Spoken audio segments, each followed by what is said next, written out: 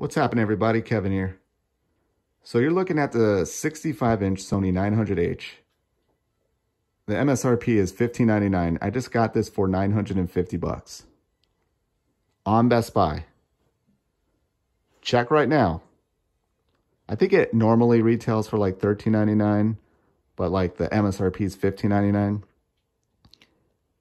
But yeah, I just bought this TV at Best Buy, brand new. Not an open box, brand new, for fucking $950. I think after buying or renting a U-Haul, buying food today, buying groceries, I even bought a used PS3. I spent like a little bit less than $11.50 today.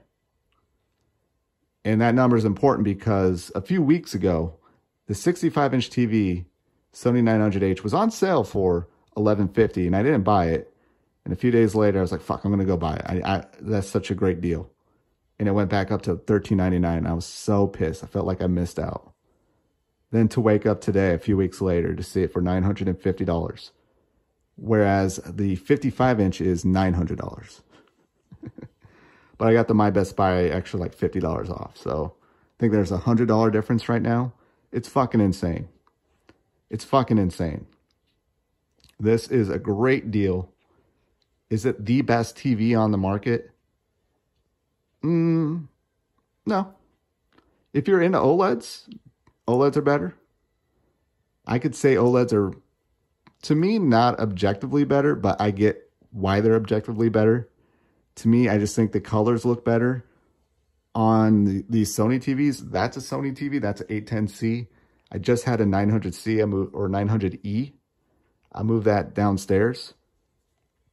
I don't know. The colors just pop and everything looks natural. The OLEDs I've seen just don't look natural. Especially the LG. They have a very cold temperature and the colors look off. The Sony TVs, something about their processors just warm my heart. They look amazing. And they have the best motion. And the 900H is an actual gaming TV. I think this is their first like actual gaming TV with very low input lag. I think it's like 14 milliseconds, which, you know, is still not the best, but it's very, very good. It's getting HDMI 2.1. Eventually here, it is made for PlayStation. If you go on Best Buy, it even has, this is PS5 ready. So yeah, if you're looking for a next-gen TV, the 900H, just from the couple hours I've used it, watched a few YouTube. I played a little bit of Sakura Wars and Ys Origin. It looks good. Like, I'm coming from a 900E, which is a very fucking good TV. And there's a few videos I saw where people were not that impressed with the 900H, even coming from a 900E. I think, shout out to Quantum TV. He even said that it's a downgrade, which, you know, it's still my first night. I'm just a basic bitch when it comes to watching TVs. To me, it either looks good or it doesn't look good. You know, I don't look at every little detail. But hey, if something comes up, I will happily return this motherfucker. I got 45 days, so. But man, I've been impressed so far. Sometimes you get what you pay for. Here, I got a lot for what I paid for. I'm just amazed I got this TV. I love Sony TVs. I love Sony TVs. To me, they make the best TVs. If I had the money, I would probably get an OLED Sony. But they don't have any gaming-ready features, which don't really matter to me because I'm a single-player focus guy and input lag doesn't really bother me. And I don't need 4K 120. These new consoles coming out, no games are going to hit 4K 120, or at least the games I'm interested in.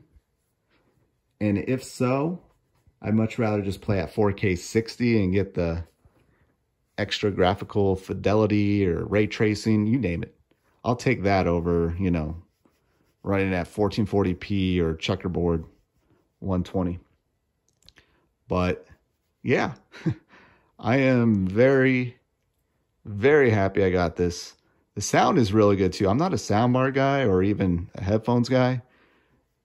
And they do some weird acoustic audio things where it makes it sound like it's coming out of the person's mouth.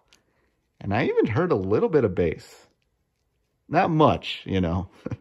I'm not saying the sound's fantastic, but going from the 810C right there, from 2016 to 2017 900E to this, it's definitely an upgrade in the sound quality.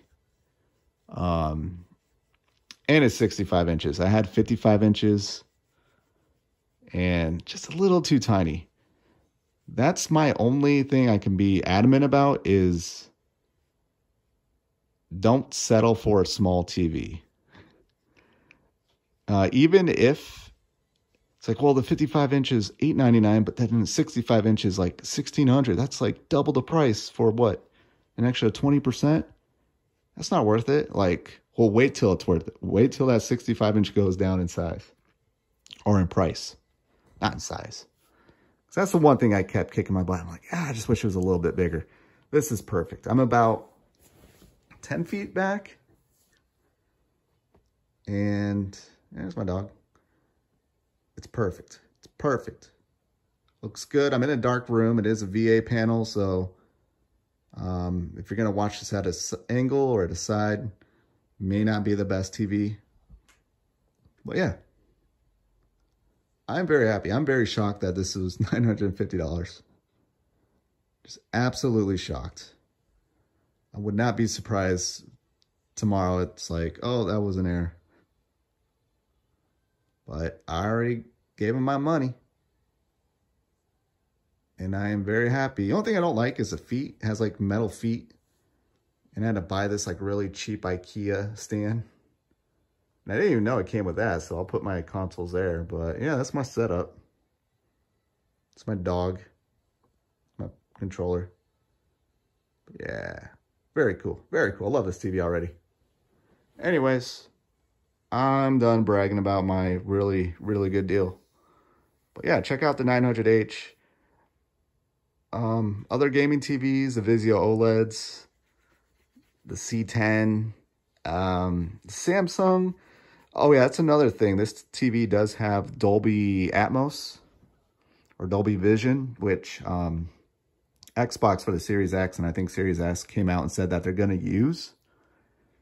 So you want to stay away from Samsung TVs like the Q80, Q90, Q70, Q60. They're only HDR10 plus. They don't have Dolby Vision. So, I mean, that really leaves it to this TV and the LG TVs. Personally, I'm a fan of Sony. They just make really good fucking TVs. Anyways, I'm done. I will talk to you later. Later.